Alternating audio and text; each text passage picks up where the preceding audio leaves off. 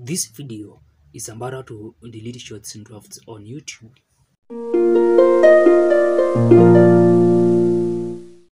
Now, one way to delete shorts and drafts on YouTube is to discard any saved drafts when you're creating new shorts.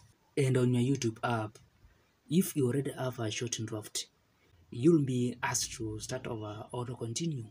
And to delete the draft, you just need to choose to start over and your draft will be deleted.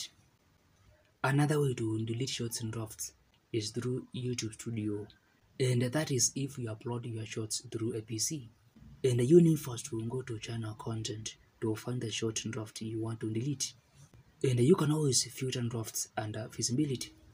The next thing is to click the draft, then also click these three dots and choose to delete the draft forever. You can also first select the short, then go to more actions and choose to delete your draft forever. And through this way, you can also delete multiple drafts at once by first selecting them. And if you are using the YouTube Studio app, you need first to go to content, then shorts to find the draft you want to delete. And you can also filter the drafts under visibility. The next thing is to tap these three dots next to the draft and choose to delete the draft.